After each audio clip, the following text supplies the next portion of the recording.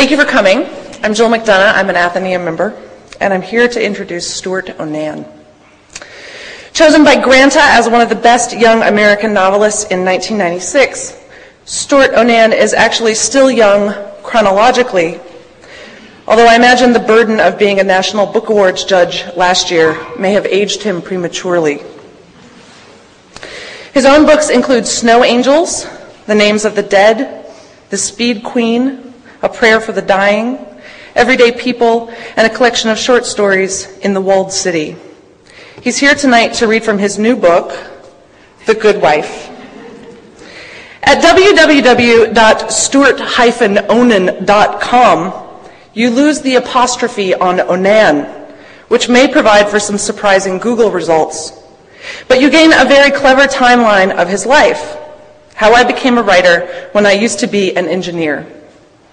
It includes influences ranging from cartoons and Velvet Underground to death certificates and structural test engineering. He has been praised by the New York Times Book Review, Stephen King, Publishers Weekly, and me. Please join me in welcoming Stewart O'Nan.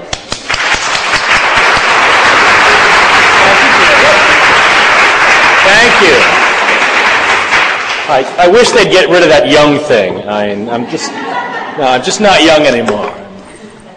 But thank you. It's a pleasure to be here with the Red Sox 1 and 2 so far. Much better than 0 and 3. Could have hurt. I'm going to read from my new book, The Good Wife. It's what I like to call a pastoral novel, in that my wife likes to say it's boring. It's slow. Usually I'll write a novel that is very strange and technically very challenging in a formal way. And then I'll counter that by writing something that I think is more pure or truthful and quiet and true to life. So this is my small, boring book. There's another book called Wish You Were Here that my wife dubbed the big, boring book. The big, boring book, when I wrote it, I said to myself, 80% of the readers that pick this book up will not finish it. And that's okay by me. My agent did not like that attitude. Neither did my editor. I got dumped from the publishing company. And I think after this book, I may get dumped from my new publisher. But that's okay. Because I think I said what I really meant to say, which I think is the hardest thing to do in writing. And sometimes when you finish a book, you don't do that. You fail to do that. And in this book, I think I did it okay. So I'm going to read a few pieces from the beginning. Originally, the book was prefaced, or the sections of the book were prefaced by quotes from the Fleetwood Mac song, The Chain. Fleetwood Mac would not give me the permissions for The Chain. So it's now prefaced by a different Fleetwood Mac song that I did not have to pay for. And that is The Landslide. And if you see my reflection in the snow-covered hills, the landslide will bring it down. This is from a section called Arrested, and from a segment called The Other Side of Midnight. Patty's asleep when it begins, waiting for him in the dark. She goes to Tommy's game to see him play. He scores his first goal of the season, but she's pregnant and can't drink, so there's no reason for her to go out with the rest of the team after. She's tired. Her back hurts from work and sitting on the hard bleachers, and she uses that as an excuse. It's why she brought her car in the first place. She teases him in the parking lot, saying she might have a surprise for him when he gets home. Be good, she says, and kisses him, the ends of his wet hair needling her cheek. It's freezing in the dark, the steering wheel burning through her gloves. The defrost doesn't work, and all the way home she swipes at the windshield, tries to breathe lightly. Farms sail by in the night, the snowy fields ghostly, chore light showing a corner of a barn door, a skeletal gas pump. The muddy ruts of the drive crumble under her tires, hard as chocolate. When she slides into bed, the sheets are chilly on her skin. The waterbed is huge and new, the one real piece of furniture they own. She lies propped in the middle, reading The Other Side of Midnight, a novel her mother has already declared trash. Instead of her flannel nightshirt, she's wearing a sheer black peignoir that shows off her impressive new breasts. She's brushed her hair out the way Tommy likes it, the strawberry blonde fan setting off her freckles. She reads with her mouth slightly open, showing the pointed canines he calls her fangs. She could almost pass for a sexy vampire, except she's wearing the gold-framed Ben Franklin she's had since high school. Very Jan Brady. In the book, two of the characters are fucking in a cramped airplane bathroom, something Patty, who's never been on a plane, finds impossibly glamorous and unlikely, but which makes her even hornier. It's been a while. The truest test of love, she's always thought, is making love. And while Tommy still comes to her now, he's too careful, too quiet.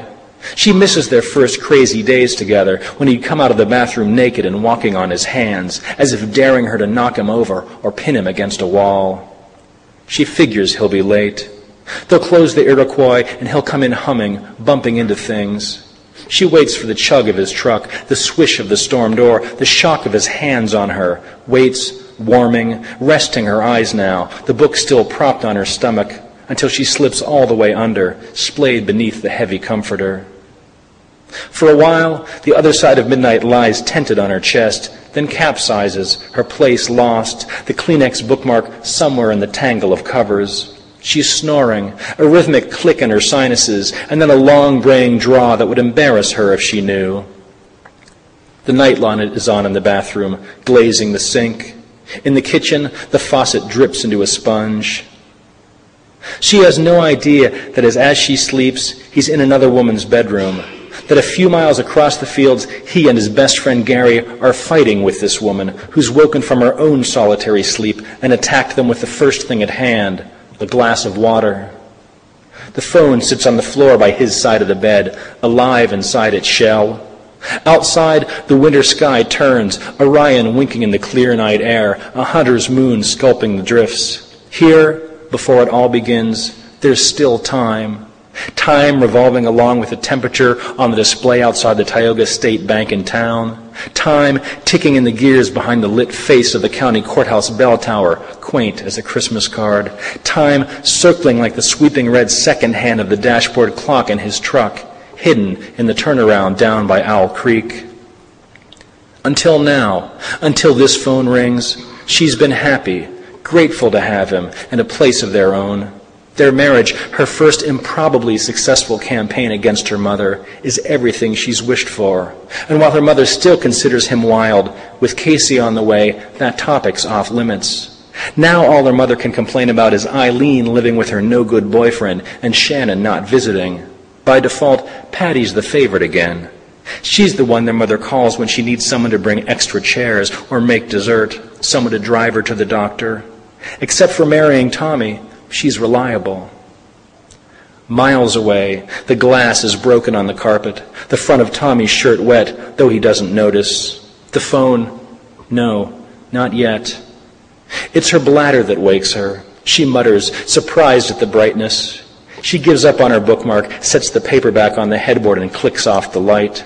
Her bottom sinks into the soft waterbed as she swings her legs free and levers herself out, pushing off the frame to lift her own weight. She's never been so ungainly, ugly, she thinks, and his stabs at reassuring her only make it worse. She doesn't turn on the light in the bathroom, just sits in the warm yellow glow, head bent, one elbow resting on the cool sink. When she pads back to bed, she could trip over the phone, kick it open so the call will never come. But she doesn't. She goes all the way around as if it would be a jinx to get in on his side. She lights the vanilla candle on the headboard, the flame doubled in the built-in mirror, then adjusts her peignoir and the covers to her advantage. But in a minute, she's sleeping again, snoring. In the house on Blodgett Road, Tommy and Gary stand over the woman who's not moving. Jesus Christ, Gary says. I thought she was supposed to be gone, Tommy accuses him. I thought the place was supposed to be empty. Shut up. But this is invented too. A scene she doesn't want to watch yet is drawn to over and over. They could be saying anything to each other, or nothing, stunned by their own violence and bad luck. It's like watching a nightmare, the rising helplessness before the disaster she knows is going to happen. It's already happened. The two of them grab the state's evidence they've come to steal, the dead woman's dead husband's guns. a beautiful pair of his and hers Ithaca 10 gauges, a vintage Colt buffalo gun, a brace of muzzle loaders. Gary has his hockey bag and the old towels to friction tape around the barrels. They go ahead as if the plan is working. At some point, they'll have to stop and talk about the body, but not yet. A draft snakes through the room, and the flame wavers, dangerous. It's nearly 2, and she has to get up at 6 to be at work. It's supposed to snow tomorrow. She needs to leave time for the drive. She's been tired lately, nodding off over her circuit boards, the magnifying lens making her eyes go weird, the hot solder gagging her. She's been good, not smoking for the baby, drinking only Sanka. When she gets her leave, she'll make breakfast for Tommy in her bathrobe, kiss him goodbye, then crawl back in bed again, the morning sun warming the room. By this time, the call has come in on the truck.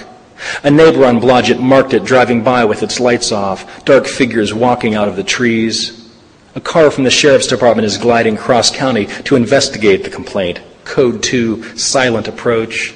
It's a slow night, and the roads are empty, the traffic signals clunking unseen. The deputy slides through a red light. The bridge over the East Branch is slippery. Gary's decided they have to burn the house down, and starts by lighting the drapes. The sheer fabric flashes, taking a snapshot of the body on the floor. Tommy can't stop him and joins in. There's kerosene in the garage.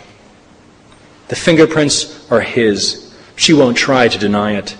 But she knows him, too. She can't picture him sloshing the can around the house out of desperation, the carpet wet underfoot, fire leaping onto furniture, climbing the walls. She's imagined it happening to her, traded places with the old lady 1,000 times. She could be the one picked up and repositioned under the covers, the one whose pillow burns, whose eyelashes curl.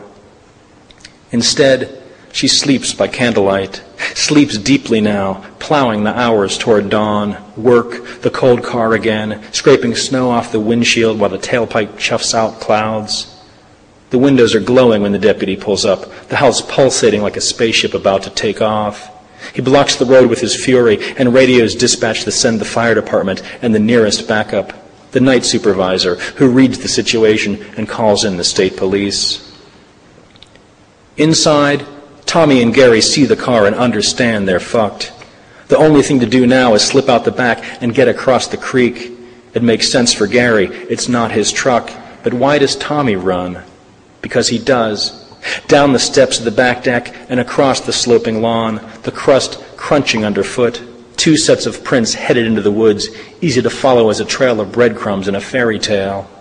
They splash through the freezing creek, their boots filling, squishing as they scramble up the long, contoured hillside, slipping, falling, and going on, not knowing another car is shuddering down the farm road right for them.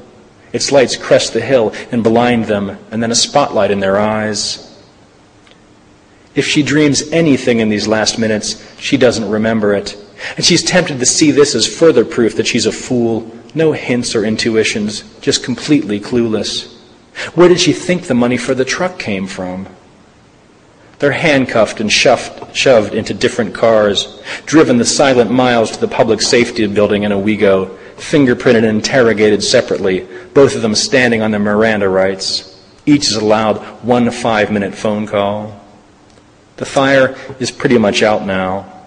The Halsey Valley volunteers stand around the yard, dousing a pile of melted vinyl siding. In the bedroom, the county coroner leans over the old lady, who rests on the smoking coils of the box spring, her arms curled in front of her face as if to protect herself. And these last minutes, Patty wonders, would she tell herself to run? Take whatever money's in the house, throw her clothes in the car, and just drive? Would it even matter? Because what happens next is inevitable.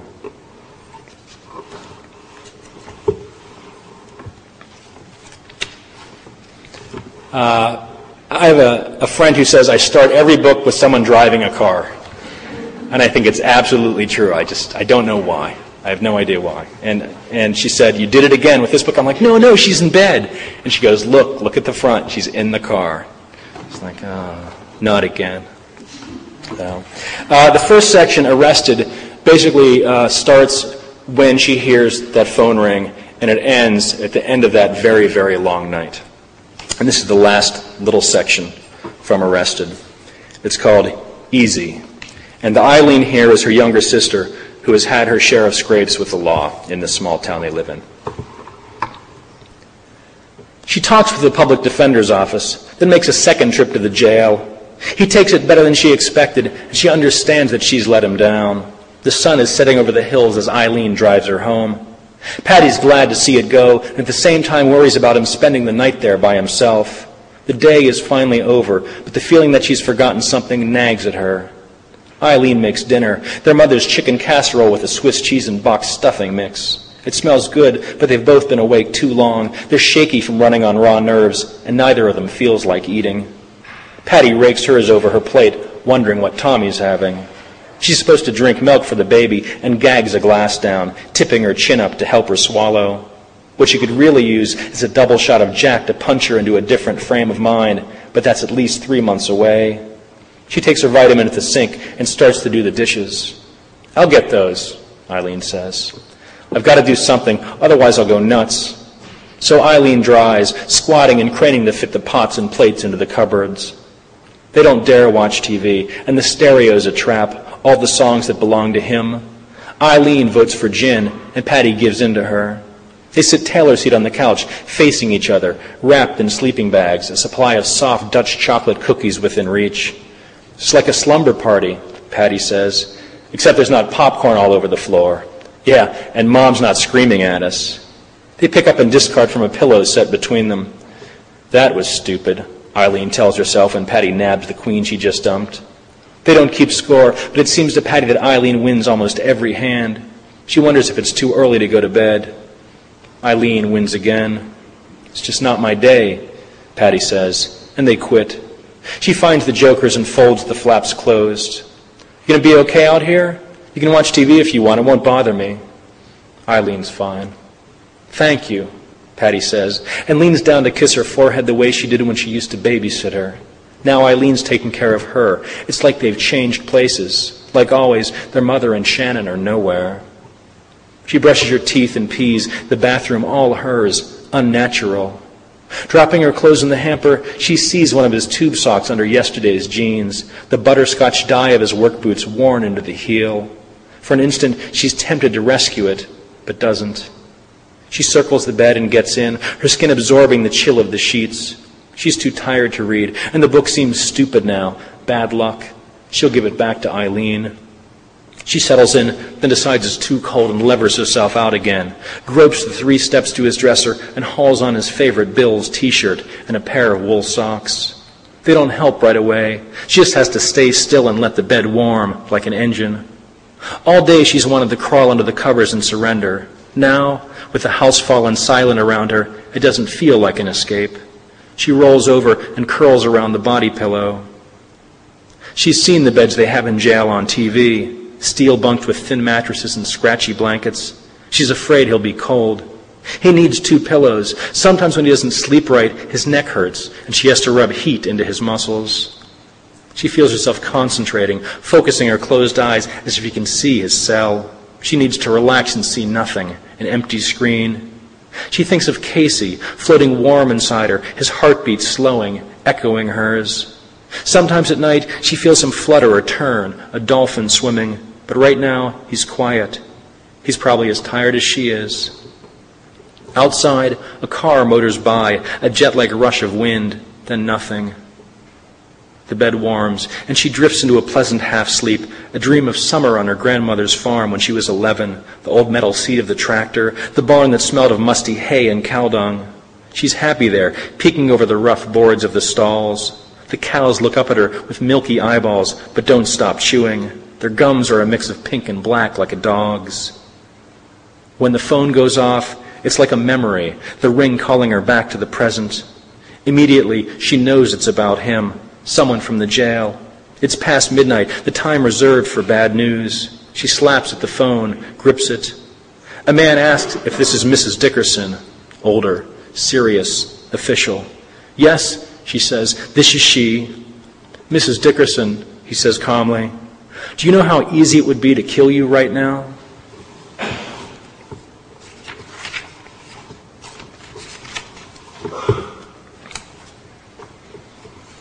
And I'll leave you with one very last, very small piece As the book progresses, we go through the trial and then his incarceration and finally the parole hearing.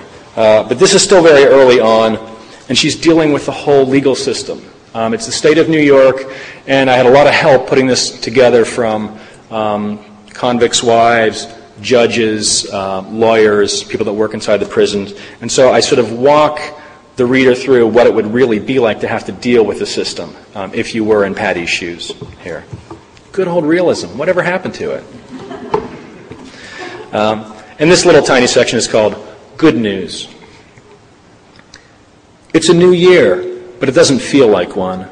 The numbers look strange on the sign-in sheet, as if she's been transported to the future. The grand jury meets, and nothing happens for a week. The DA's people have to draft the indictment, the lawyer explains over the phone.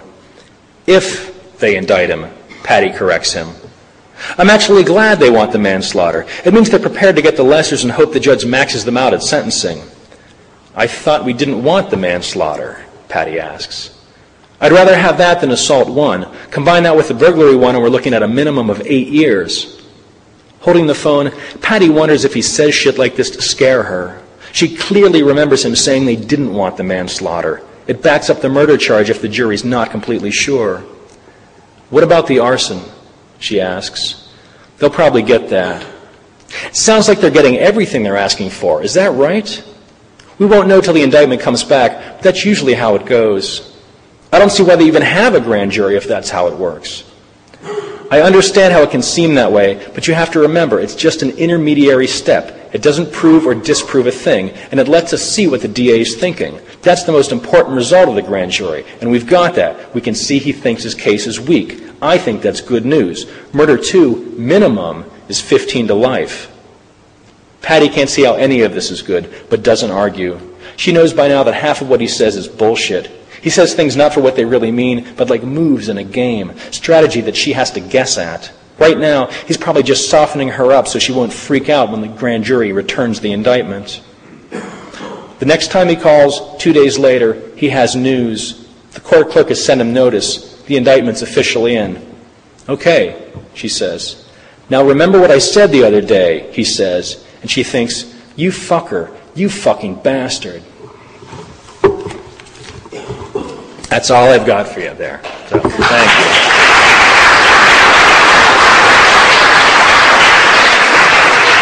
Thanks very much. It's a quiet book, I think, a rather calm book. It's not the sort of the big clash. There's not a lot of laughs. I want to think it's a book about longing and, in a strange way, romance. And the fact that she sees the only way to live is to stand by him through all these years. And she worries about how she acts and how strong she can be for him, in a way. It's a rather strange book in that way, I think, and claustrophobic. The biggest difficulty I had in putting it together was dealing with the simple amount of time. How do you cover, say, 35 years in the present tense?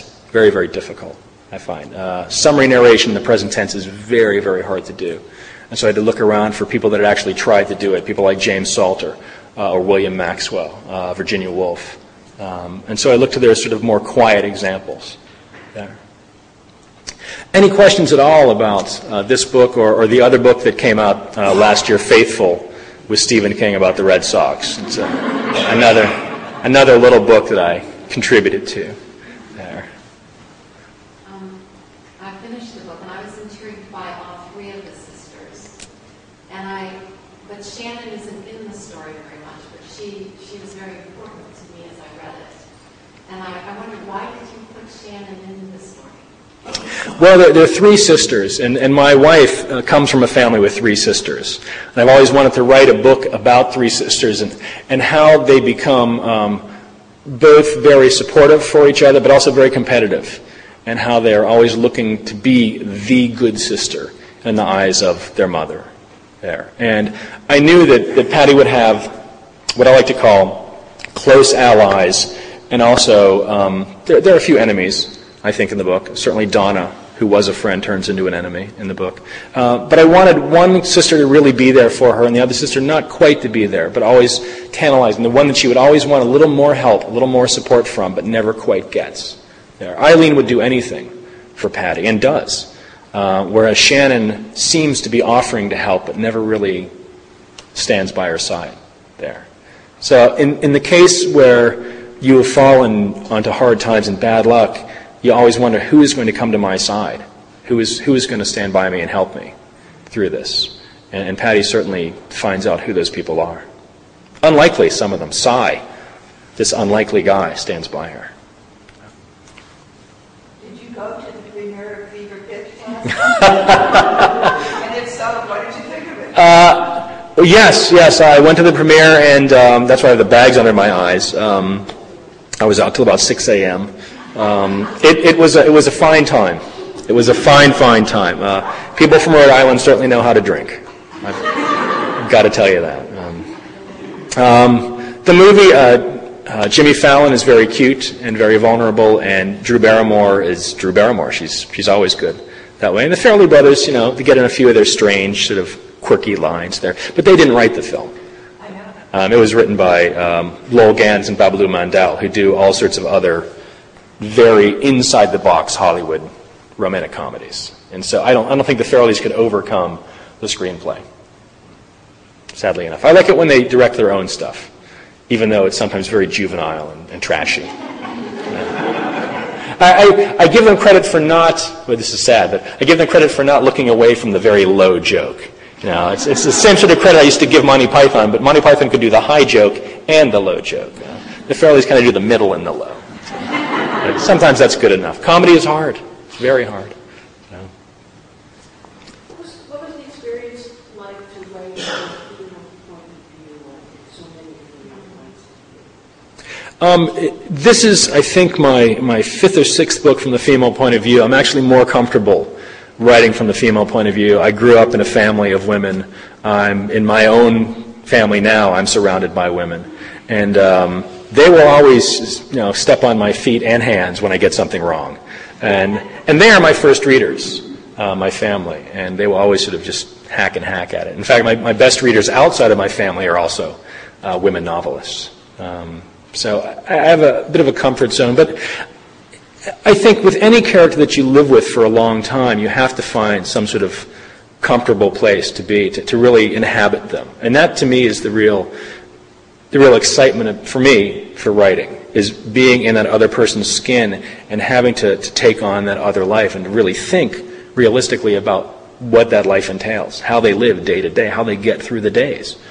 Simple things like that. And that's why I like going back to almost what people nowadays would call a sort of a plodding realism.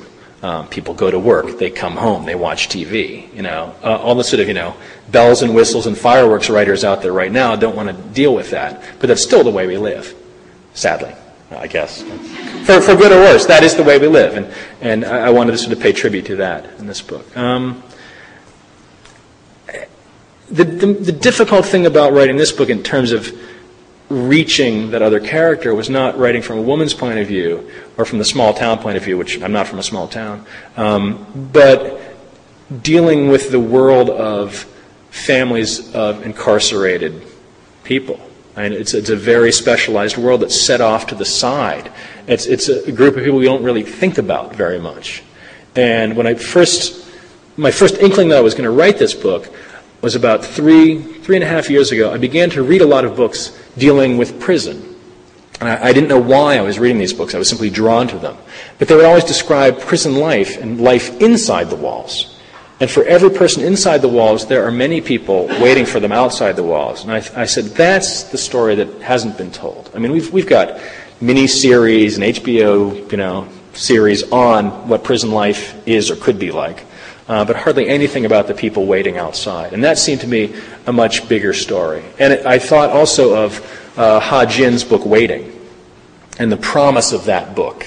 And I thought, if I could take the promise of that book and look at what it's like to spend these years waiting and what it entails and how you change across this time. Because when Patty first has to deal with things, she's about 27. And at the end of the book, she's in her late 50s. And she's gone through this entire metamorphosis. I thought that would be a very interesting story if I could get it, if I could get it right, if I could understand it. And so I began talking with people with the Osborne Association, which supports families, people in prison. And it just so happened I called them up, and I talked to a woman. I was very naive. I was just like stepping on toes everywhere. I was like, I'd really like to talk to someone who's in this position. I was like, what a presumption. And she said, well, my husband's in prison for life. And she said, I will talk with you. Because she didn't want me to just run around the way that I usually do and just slam into things and screw up.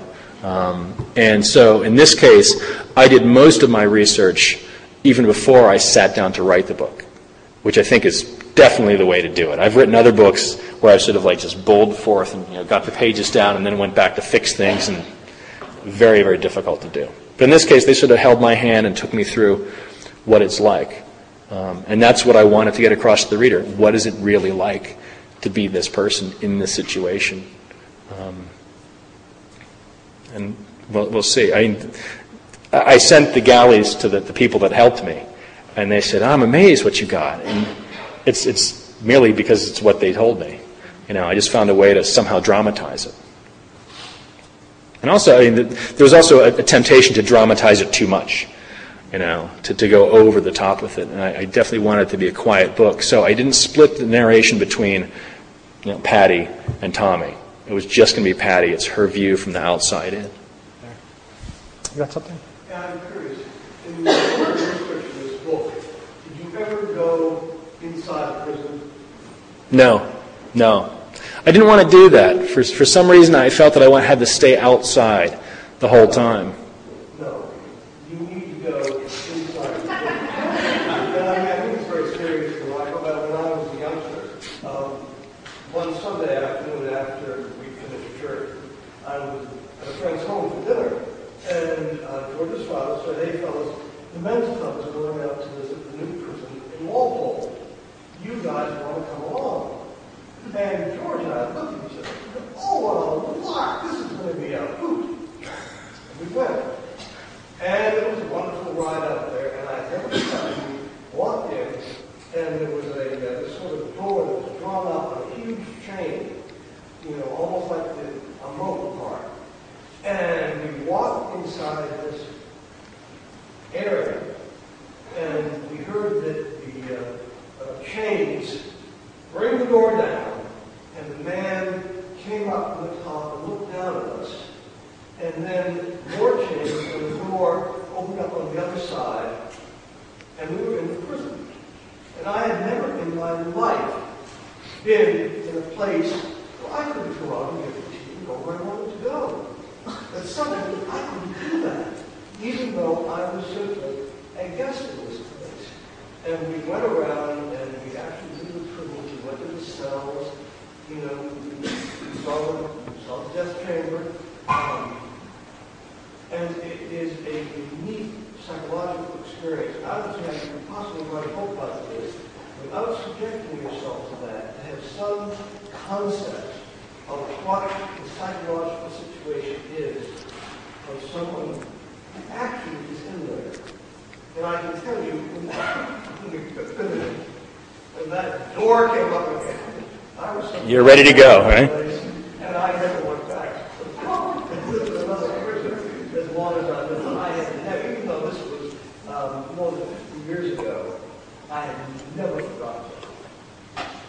Yeah, and I think that experience is shared by literally thousands and thousands of people that have not been sentenced to prison there. But the people that I worked with in terms of talking about prison were not people that were incarcerated, but the women who visited, and what it's like to be a woman visiting a loved one, and especially a husband or boyfriend, and visiting with children, which is a whole different thing. And also the conjugal visit or the trailer visit in New York State, which is a complete thing of its own. And to learn about that, me going to the prison wouldn't have done anything. It had to be through her eyes and her experience. And the way that she sees the world and the way that I see the world as, a writer looking for research results would be completely different there. So I relied on my first-person sources. I think there's, for whether it's journalism or whether it's fiction, I think there's nothing more rewarding than talking to someone who has gone through that experience and lived it, and in some cases is living it month by month, year by year still there. Because their emotions and their take on things is going to have so much more than mine ever could, because I don't come from that at all. Well, I've been to. I don't mean from the outside. I would actually go inside. Yes. Well, I've been in, other prisons. I haven't been in Auburn. I haven't been in, was it Bear Hill? I haven't been to the medium security. I don't even know if you can get into some of them. Now, they have weird visiting rules in New York. Very weird. Some mediums allow conjugal visits or touch visits. Some don't. And it just depends on where you get sent. It's a very odd system, and what's the word for it? It's capricious. It does whatever it wants to with these people, and there's really no repercussions. It's strange, and to be caught up in that as these women are, it's a very difficult situation. You think? I thought that the passages you read were anything but boring, but I'm wondering. Well, thank you. I tried. How you react when your wife tells you that you've written a boring book. Well, like I said, I know that in the cases of some of these books, I'm willing to lose the readers to get down what I really want. And it freaked my editors out too. My editors don't like this book. They really did not like this book. They didn't want to publish the book because it's not a conventional book. It doesn't feed off conflict. It's not wacky and ironic and irreverent. It's very plain and earnest, and I hope heartfelt, which, while not in vogue at all right now in the literary circles, I think is what this particular character in this particular situation called for. I think this was the very best treatment that I could give to this material to bring out the emotion and the story that's there fully. And if they don't like that, that's it's their dime. So yeah, they can say that, but it doesn't mean I'm going to change my approach to the subject matter. And I've written goofy and wacky and ironic and crazy and kooky and firework type books. It matters what subject you're dealing with or what character really you're dealing with. Does it fit that character? Is it appropriate for that character? Will it bring everything that's in there across? And you have to find, I think, that unique voice and tense and structure and form and container and organization. You need to find whatever it is that is going to bring that across and bring everything out. And if you don't do that, then the book doesn't work. Or the book may work, but it doesn't dig as deep as it could or should go, I think. I just wanted to say, as somebody who goes into prison a fair amount, I help prisoners. I do post-conviction and appeals. So most of the people I'm working for are serving long sentences, sometimes life sentences, usually more than 10 years. And I'm very glad I came here that somebody's dealing with this subject, because the people who hire me tend to be the people outside, the people you're writing about. And prisons are perfectly ordinary places. That's the fascinating thing about them. After you visit them a few times, you come to see how a prisoner's life is filled with these very mundane things. What do the prisoners do? What the rules of the house are? What the privileges are? So this consumes all the time. That and working on getting out some kind of post-conviction relief. And the most difficult thing for me to understand is the relationship between the family on the outside and the people on the inside.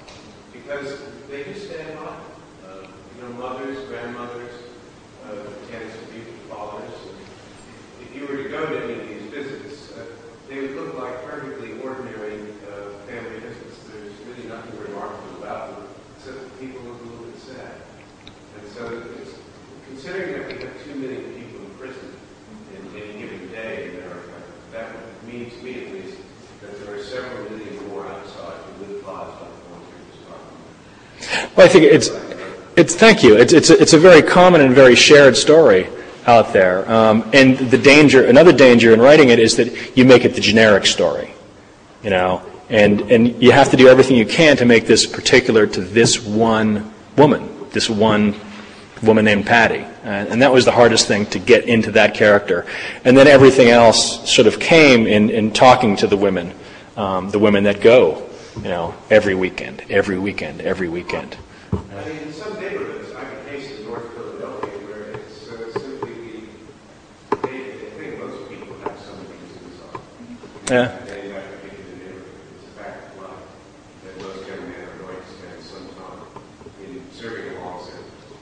And also say, I mean, the classic New York Times magazine story is the women on the bus.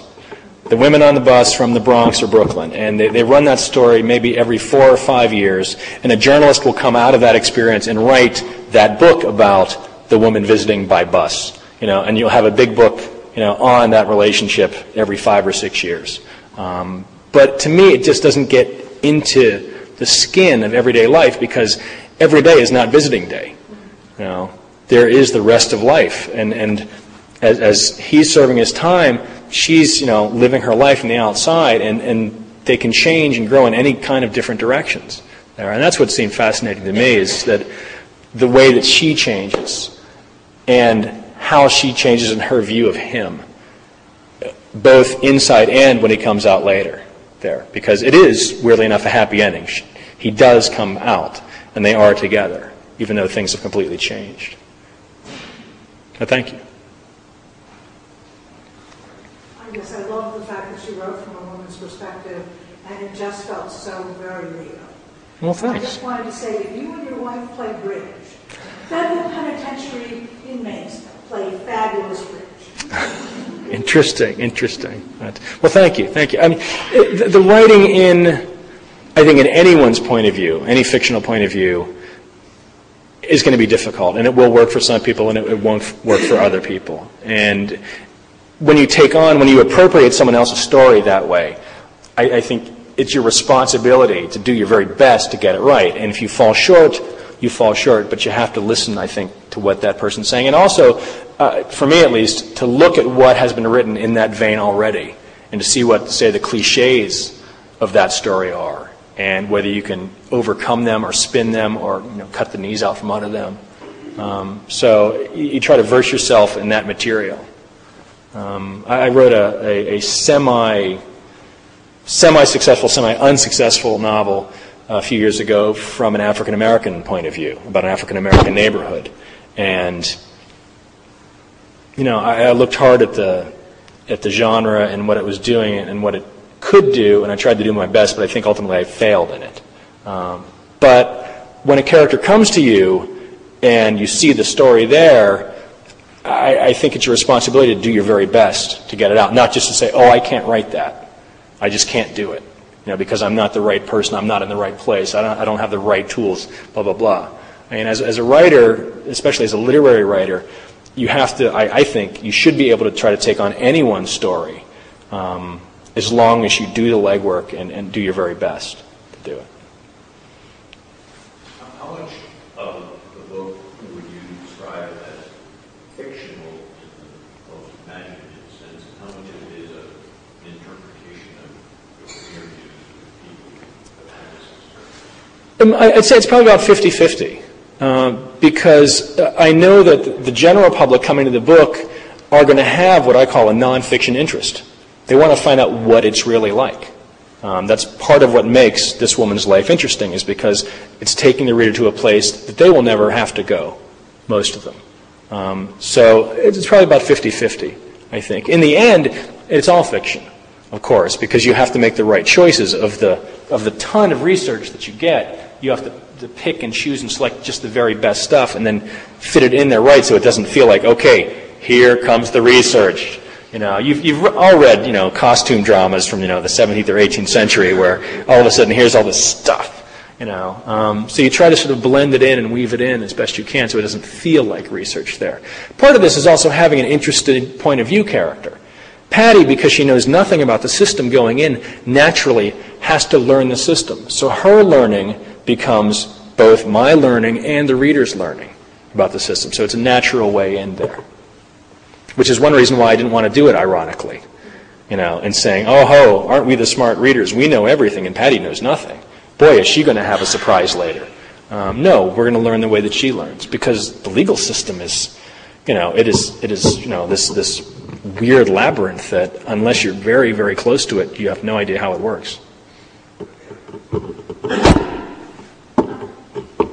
When I first read it and she was pregnant at the beginning, I thought, okay, that's just to get my sympathy.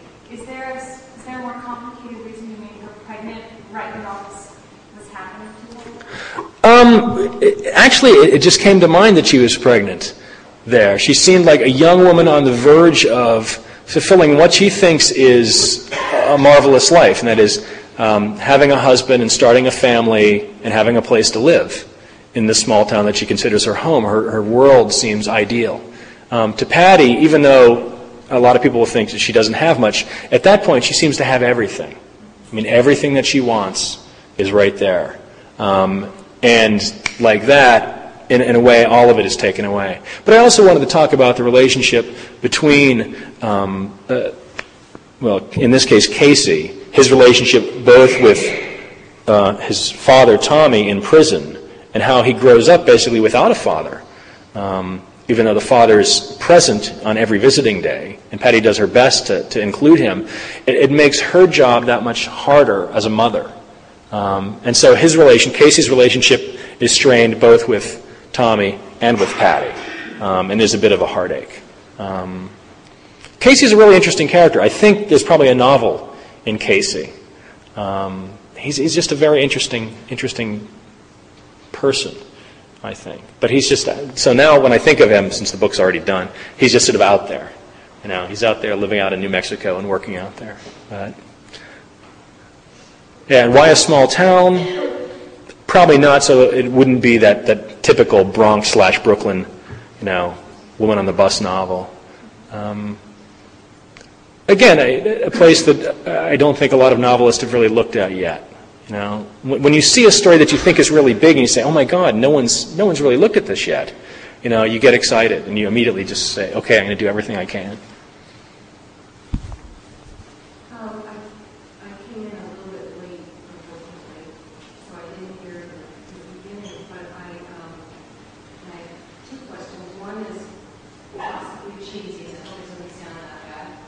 But do you ever dream, or did you during this whole process ever dream about the characters that you were involved in writing their lives? And the second one is, well, it's not actually a question, but when I read about your talk, and I'm really happy to be here, thank you. One of my concerns was, would I, as the wife, how would it affect me whether I knew whether my husband was guilty or not? That was a huge concern immediately to me. I just wondered if it's part of what the whole process is.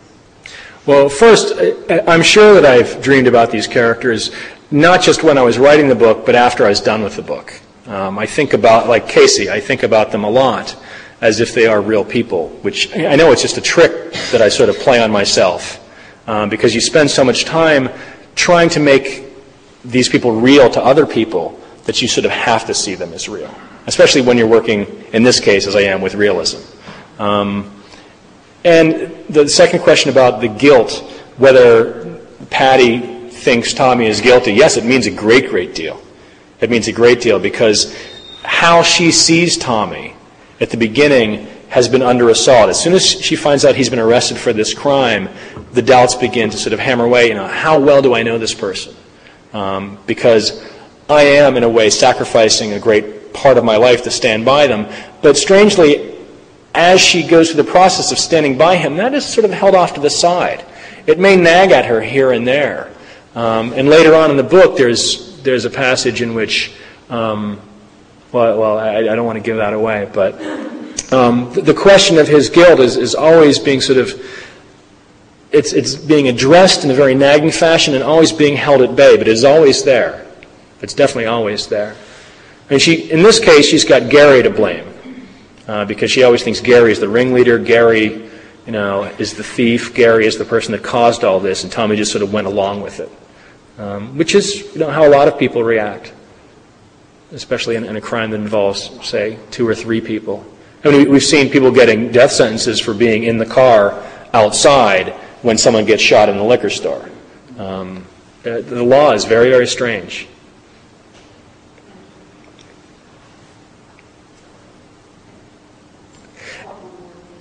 Any more? One more question? Anything? Yes. I find the book very contrasting. As you said, it's a very fine book, but I think there's a lot of emotional turmoil. Patty very quiet. I as you were writing this book, were you considering adapt this book into the screenplay? I had a very strong sense when I read the first paragraph. Everything became very vivid. Everything is moving. So that's the sense I got. It will be very interesting. Also, on the raising and social awareness, I think you make a very good point. These are the forgotten people. I think most of us sitting here are living on a certain level of, I should say, income level in society. Normally, these people probably we're not thinking to encounter, or if we see them, we're assume we don't want to. And yet there are millions of people out there in this particular situation. Yeah.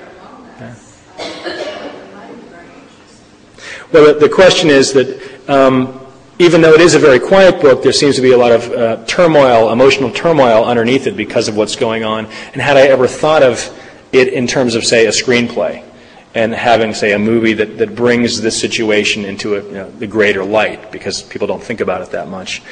Because, as you say, the beginning is very cinematic. Not really, I didn't think. I thought of this book as a very interiorized book. It's a book of what's going on inside of Patty all the time. It's that inner weather there. There aren't many great conflict scenes. And the way the time is spaced out, I don't see it as something that, say, has, here's your typical climax, and here's a little lull, and here's a climax, and there's a lull, there's another climax, and a climax. I don't know how you do it in film. I really don't know. And no one has approached me in terms of, quick, give me those film rights. You got Spielberg on the phone, come on.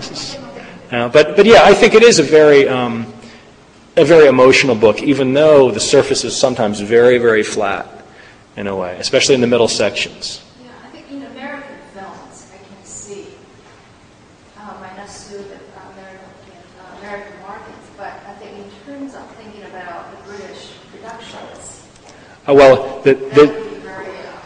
In writing classes, they always tell you, never do one-person scenes. Never do one-person scenes, because all that can happen is someone looking out a window. And that's what the cover is, someone looking out a window. I'm like, oh, no. And this book is basically one-person scene after one-person scene after one-person scene. It's Patty driving. It's Patty behind the counter at the liquor store. It's Patty working in the kitchen. It's Patty driving up again. It's which is one reason I think why the editors didn't like it. But I think Patty's fascinating, obviously. I spent a lot of time with her. And I spent, many more pages than made this book with her. But a film, I don't know. It would end up being that old Juliette Binoche French film where we look at Juliette Binoche's face for like a minute and a half and we say, okay, there's sadness. Like, I don't know how you'd do it. I really... Well, the flip side is you'd hate to get it tarted up. You'd hate to get it cheesed and faked the way that Hollywood can do it. I mean, imagine somebody like Spielberg coming in and doing it, or Michael Mann, or, one of these wonderful directors. It would take a very special person to do it, I think. Okay. Well, thank you all very much for coming out. I appreciate it. Thank you. Thank you very much.